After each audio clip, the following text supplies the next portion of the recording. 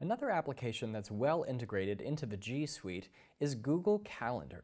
So that means that you can find Google Calendar across any application in the G Suite, and you can pull upon all of your calendars as well as create and modify events that you already have. So from our Gmail inbox, what we're going to do is navigate to the right here, which is our pane of applications, again, that are integrated within Gmail. So up at the top, we're just going to click on Calendar, and it's going to pull in a pane from the right that gives us a schedule of what we have upcoming. Now, you can change this view if you'd like to go to a different type of view. As you can see, if you click up here, you can go to a particular day and look at the schedule for that day. Or you could actually click over here and change to a day view. Now, if you do that, you'll see that it just gives you the entire day's worth of time, as well as any of the actual events, be them all-day events, or they might actually be certain times events that you might see on your schedule down here.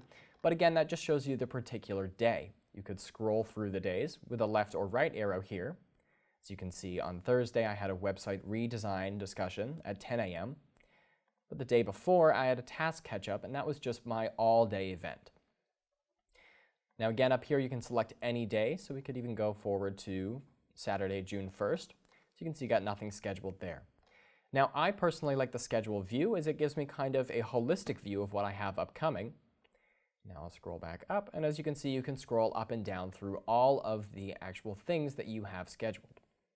Now if I wanted to modify one of these events, what I could do is I could click here on the event itself. This will pull over another pane that shows you the title of that event, gives you the option to edit that in the calendar application, which I'll show you in a moment. It'll give you the time and date for that event, and you can see this is repeated weekly on Mondays. Gives you the location, which is a virtual event. It gives you the guest list here, as you can see who's coming there. And then it gives you a description of that event if one has been set, as well as a reminder, and it tells you which calendar this is located within. Down at the bottom, if this event was something where you were given an invite, you could change whether or not you're going, yes, no, and maybe.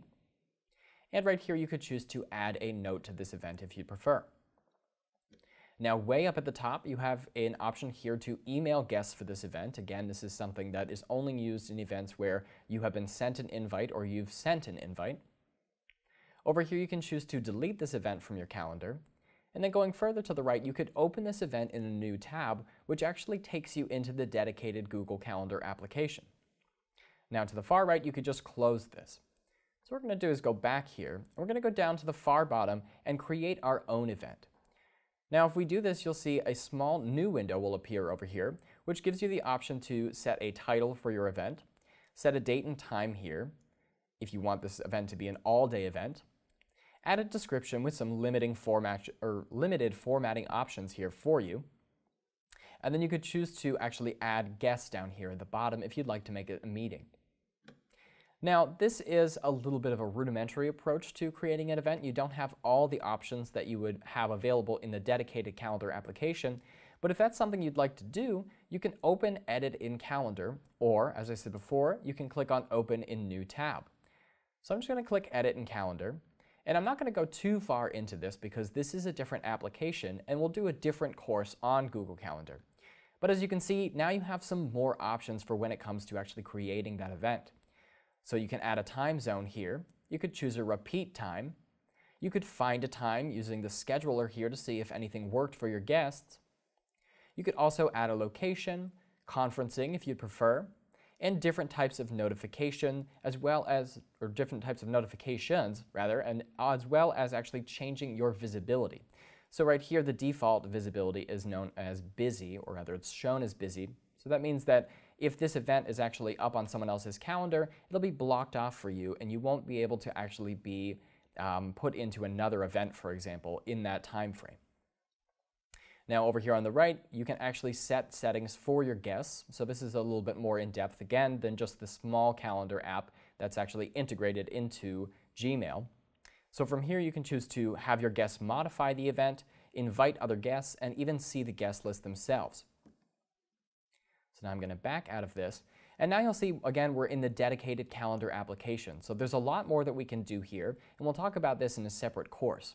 But I did want to show you that If the options that you have here are not enough for you, you do always have the option to pull open that calendar application, either by clicking Open in a new tab or clicking the Edit Calendar button right here.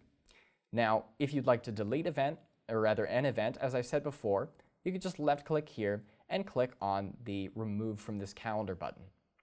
Now, if it's a recurring event, it will give you an option to remove just this instance or all the events from your calendar. And as soon as you do either of those, it'll immediately take effect across all of your applications in the G Suite.